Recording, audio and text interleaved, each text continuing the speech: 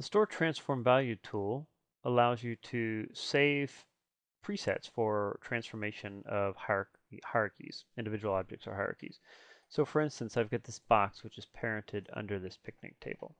If I were to move this picnic table over to the side and perhaps rotate the table and then take the box and kind of slide it down to the end of the table, then I can store this on the shelf and make changes and get back to where I was before. So now I'll take this picnic table, reposition it onto a new location.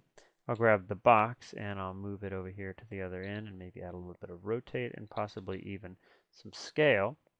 I'll go back to the higher level of the hierarchy, I'll store that, and now I've got two shelf buttons. One that will put me in the original position, and a second button that will put me in the last position.